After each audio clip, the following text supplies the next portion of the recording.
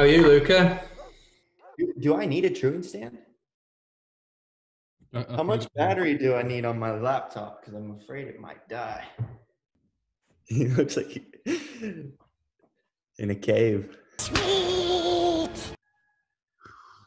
Call Yeah. and Zoom. I've got a right bag of tricks. If I stand under this window, I should get good internet. I just, I could.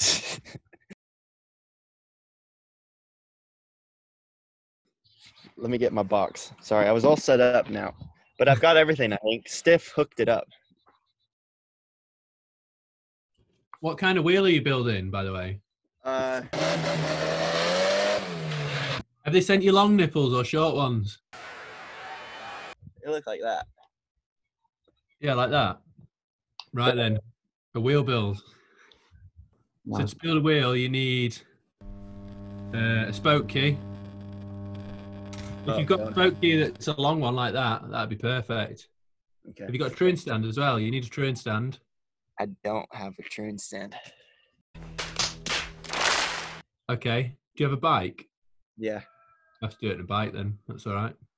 Best place to start is to pick up your spare wheel that you've got. This one? Yeah.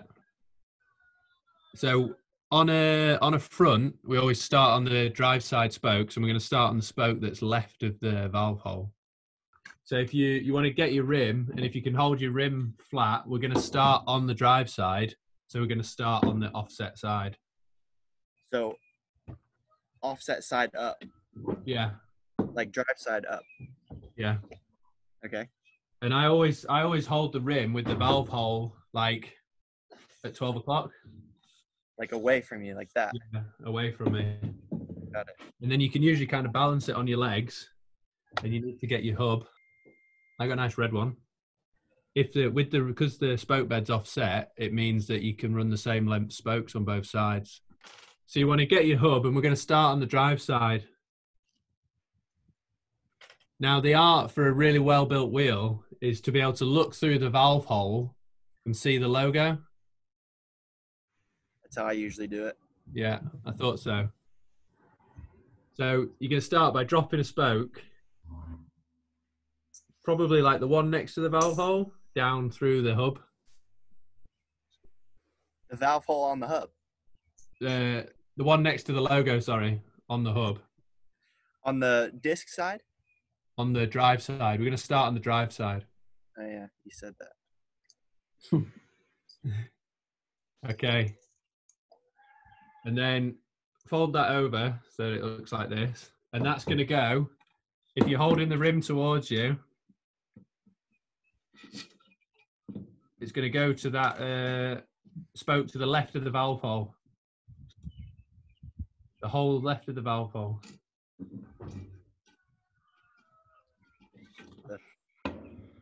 There he goes. And then whack a nipple on the end.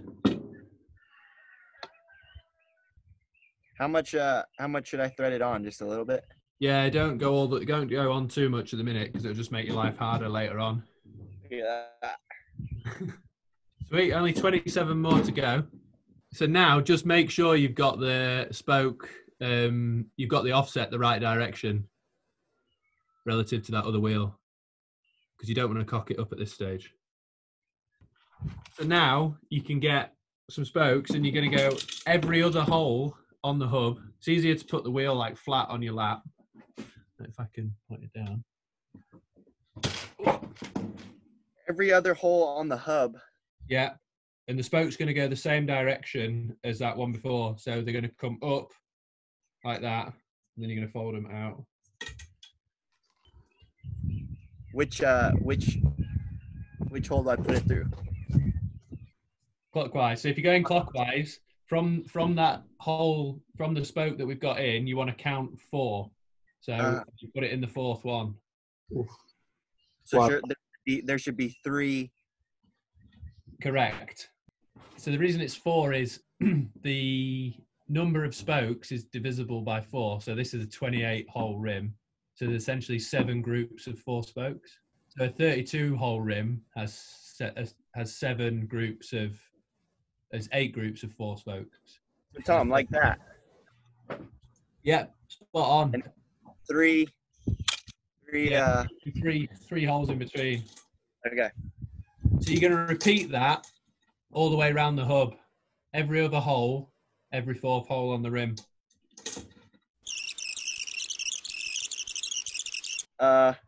When I look through the valve, am I supposed to see the logo? Yeah, but if you can't, it won't affect the...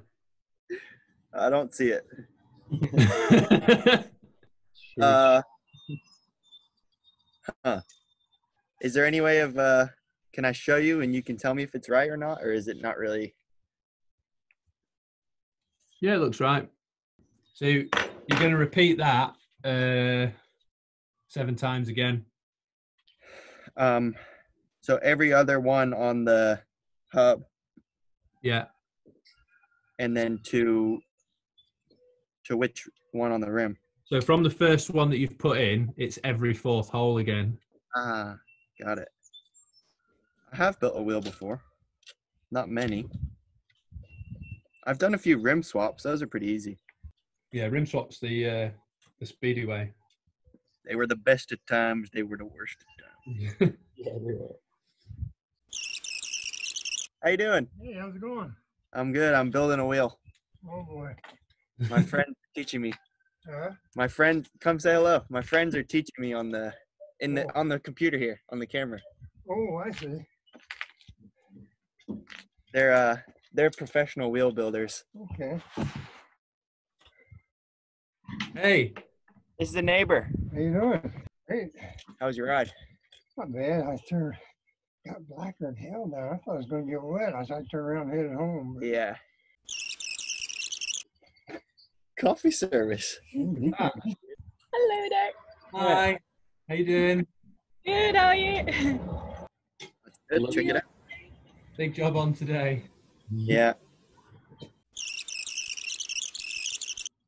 Your ride's a lot. Did you say he was 83? Yeah.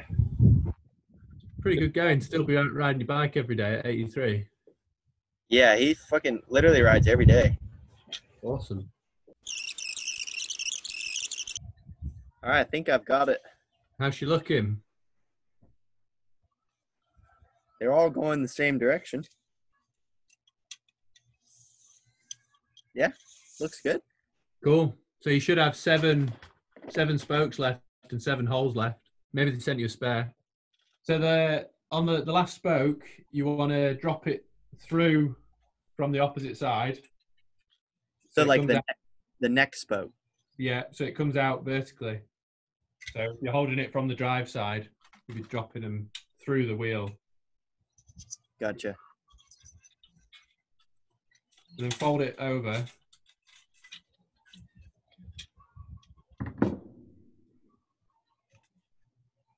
And these ones, instead of going under, over, these ones go over, under. Got it. It doesn't quite reach it though. Uh-oh. That means... Uh-oh. That I've tightened them all too much. No, it means that the first spoke on this side, you've put it in too far away, maybe. Like well, no, it doesn't reach. But maybe is it because like some of the holes, like some of the spokes are like poking through the rim too much, you know what I mean? Yeah. If you run your finger around, none of the nipples should be poking through the rim at all. Yeah, some of them are. Just So how do I, there might be one that's caught. Like sometimes the bit on the nipple catches, so you might need to flick it off. Oh yeah. There you go. Sounds like it might reach now. It's closer. It's not the answer I was hoping for. If I like try and rotate the hub, will it help? No, you won't be able to. Basically, if it won't reach, you've got to undo all the spokes on that side. It's pretty close. How close? Well, I mean, we can keep going, and you'll know in about 4 spokes time, you'll know whether it'll work or not. But see, like this spoke is sticking through. I can't get it to like go in, but it's like, see it? It's like that Yeah, close. that's too far away. Really? The best way to look at it is if you've got another wheel, you can look at the angle which the spoke comes. I don't know if you can see that, but can you see the angle which this spoke comes out the hub relative to this one? Like the first cross is like hidden by the hub flange almost. Yeah, I think I fucked it up. It's pretty easy to cock up that first one. So basically you need to mark where, so if you've got it this side up, you need to mark which hole you're in, and you need to move one closer on the hub. What's the best way to do that? Like take it all off and start over, or? Yeah, so undo all the ones on the disc side and start over. It's easier to take them all out the hub, and just, if you've got a Sharpie or something, you can mark the right hole while you've got it, so you don't do it again wrong the second time. I'll undo mine as well, because my logo doesn't line up with my valve either, and it's really upsetting me. Don't you have to redo the whole thing to do that then? Yeah. I'm not that upset. It's because I was too busy concentrating on your wheel. I'm going to blame it on you. It's always my fault. How many wheels did you break last year, Luca? I honestly don't think I broke a single one. Apart from the one with your truck. Yeah, Tom, I think I got it good. Sweet. Is that all the spokes in now? No. Have you still got the 7 to do? Yeah, but they're like the 7 that I just did are like all sitting in nice now. They weren't before. They were like poking out. Okay. Yeah. You must have gone one hole too far, if you know what I mean. So for the last ones, you want to go from the inside out, right? Yeah. Inside out, and then over, under. Yeah. Oh yeah, and it reaches like a dream. My fingers are starting to hurt. Yeah. Last one's going in. Nice.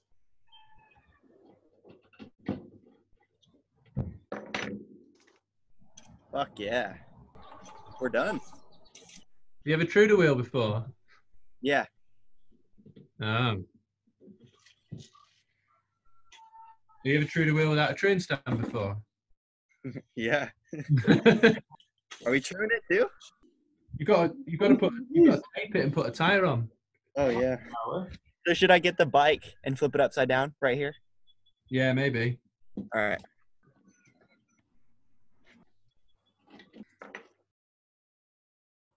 So should I just start tightening? You want to tighten every nipple until it's at the end of the thread. Where you can't see any threads. Yeah, so where the thread goes into the nipple, tighten it up, and then you know that because you built all new spokes, you know that every spoke is in the same place. So you should put the same amount of turns on each spoke, and it should basically be true. In theory. In theory. So I've tightened them to the where I don't see any threads, but it's still like really, really loose. Yeah. So you probably want to go around every one. Now, depending on how focused you are, there's 2 ways to bring the wheel up to tension.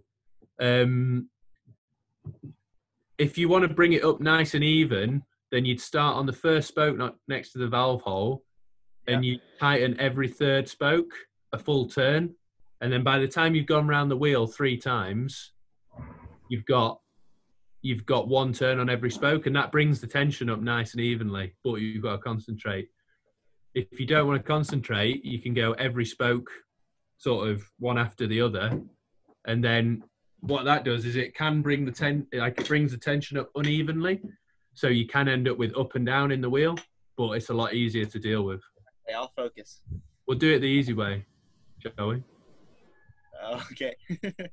I'd probably do it the easy way. All right. So just each spoke a little bit. So every spoke, one turn. Does the wheel look like it's in the middle of the fork, or is it offset to one side or the other?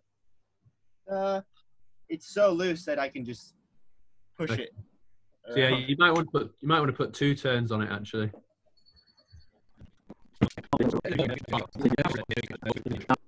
Yeah, it's definitely a dark art is wheel building.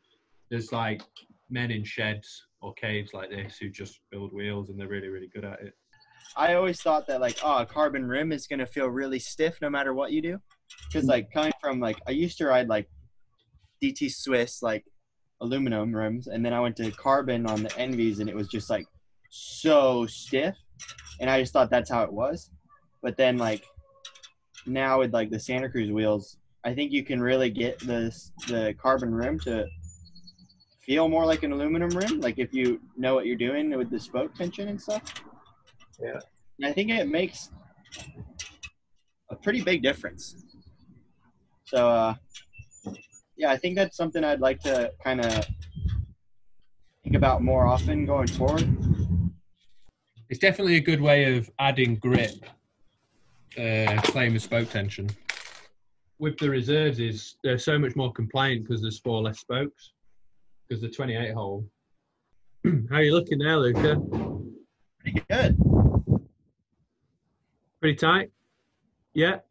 Not quite tight yet, but I'd put another turn on then. You want to bring it up to tension quite slowly anyway. So yeah. just a turn at a time is grand. And then once it's starting to look tight, you need to kind of make sure it's in the middle. And then we need to pre-stress it before you stress it. Dude, this is looking good. Is it in the middle? Yeah. Mine didn't. Look at that. You sure it's in the middle? Yeah. Sweet. Should I do another turn? Yeah. How tight are they? Like, It's getting there actually. are you squeezing parallel spokes rather than spokes that are next to each other? Like these guys. Yeah, that's it. Yeah, don't squeeze the 2 that are like crossing each other. Yeah. Yeah, whack another turn on it then if it's starting to feel good. If you want to check it for true, you can put a cable tie on your fork leg Yeah. and cut it down. I was gonna do that. I'll do another turn and then I'll do that. We're feeling pretty good over here. Is it starting to come up to tension? Yeah. What you want to do is you want to take it out the bike, and then if you kind of put it in your midriff here, you can kind of use your elbows and you'll hear the spokes ping as you get the twists out. I don't know if you can hear that. How do you do it? I'm basically pushing down with my elbows and pulling the rim towards me, and you can hear the spokes ping. It takes the twists out. The other option is to put it on the floor and stand on it. I'm not gonna break it, am I? Nah, you'll get a bit of flex out of it. Yeah, it flexes a lot. Yeah, but that's why it rides nice.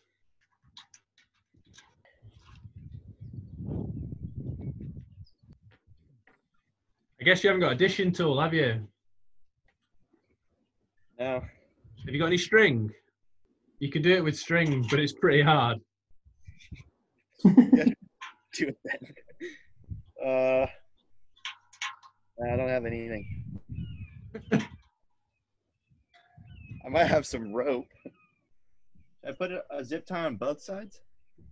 I'd work off one side and then cut that one off and work off the other side. You can try it on both sides, but it'll probably just confuse you. So with the spoke tension, you need to do it slightly tighter than the rear wheel, because when you put a tyre on, the tension drops. Pretty true. Is it? Have you got a bit of up and down in it? It looks like you've got a bit of up and down in it. Yeah, just a little bit.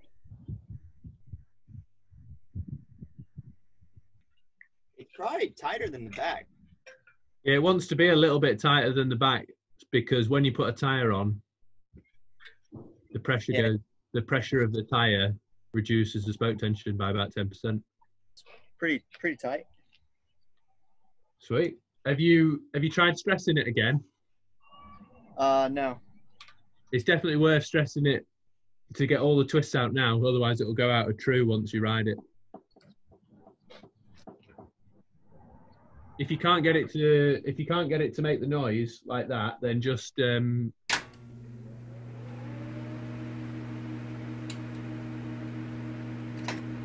put it on the floor or put it on something like this and just push down on it.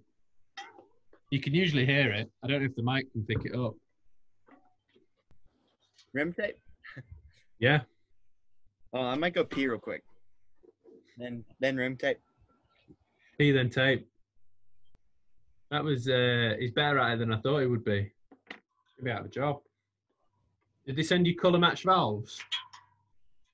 I've got red valves. You'll need a pair of scissors or something to cut the tape with.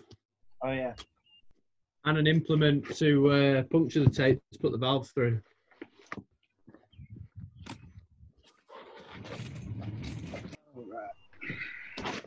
Just one go around or two? Yeah, I just put one on. If I put two, I would start at the valve across, like just after the valve, go around it once, and then do the second lap opposite it to start from the black sticker on the wheel, rather than going round twice. I would do 2 1 laps because then if you damage it, you can just take one off rather than both. Smart. So where should I start? So you want to start just past the valve, and then yeah. So you want to go over the valve with the first bit, and then it's doubled up over the valve. So wouldn't that be just before the valve? Depends which way you're looking, doesn't it? Yeah. True. Go over the valve. If you want it to sit in the bottom of the rim, you want to pull it tight and wiggle it, and then it sits into the bottom. Good concentration face. Steve makes the best tape. I only use Peaty's tape. And if you cut it at an angle, it's easier. How come? I don't know, it just sits in the rim better. I usually stick the cut end down with super glue as well. Perfect. Be careful, because if you split the tape lengthways, you have to retape it. One thing I love about Peaty's tape is it's clear, so you can see the valve. Good thinking, Peaty. Not just a pretty face. Right, good. If you look through the valve hole, can you see the logo? You don't see mine. All right, should I put a tire on? You a whole pack of this? Yeah. Squirt it in. And I usually put 100 mil in. I know a lot of people put less in, but the volume of a 29er tyre is quite a lot. The volume of a 27.5 tyre, which is the last time it was I calculated it, Going straight up. was like 7 litres. Oh. Nice pump. It'd be so good if it exploded in this video. The wheel blows up. I hope you've lined up your Maxxis with your valve line. It's a little off, but it's close enough. Close enough. That was way too easy.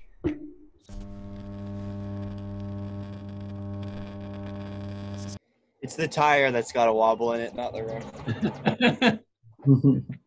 You're learning.